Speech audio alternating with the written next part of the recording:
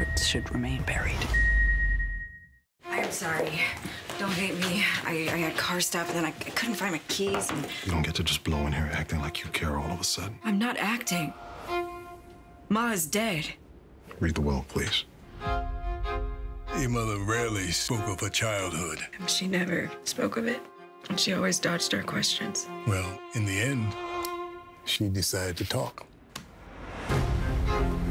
I had promised myself I would take all of this with me to my grave.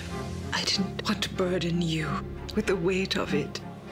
But I must confess, Eleanor is not my real name. Covey, wait! I had to protect you from the life I was forced to have. I have a way that you can erase all your debts. My daughter is only 16.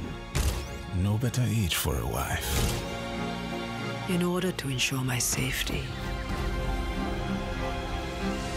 someone would have to die.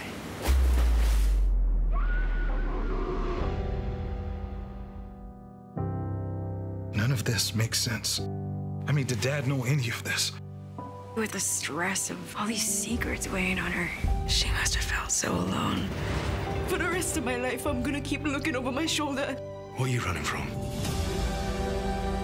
Betrayal is a powerful thing, but love brings the light that will guide you out of your darkest moments.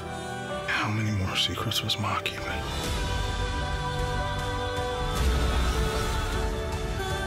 She has a story, our story. We just have to keep listening. Some secrets are best left buried. Here's to the past. May it not blow up our present.